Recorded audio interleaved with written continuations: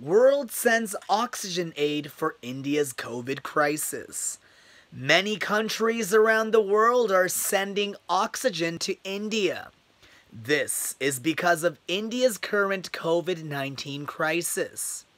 India is the world's second most populous country with over 1.3 billion people. It is currently struggling to cope with its latest surge in the coronavirus pandemic. There are over 300,000 new cases every day, the largest number of daily cases ever experienced by any country. India's health system can no longer cope. There are not enough beds, and hospitals are turning away people with the virus. They have also run out of oxygen.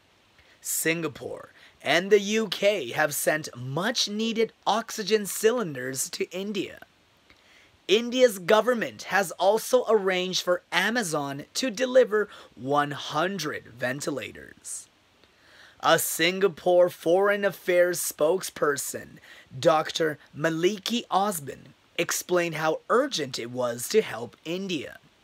He said, "We have all witnessed in the past year how this pandemic is a transboundary threat.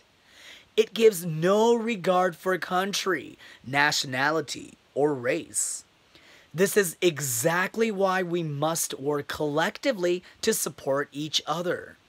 The WHO said the situation in India was beyond heartbreaking. It said the WHO is doing everything we can, providing critical equipment and supplies, including thousands of oxygen concentrators, mobile fields hospital, and laboratory supplies.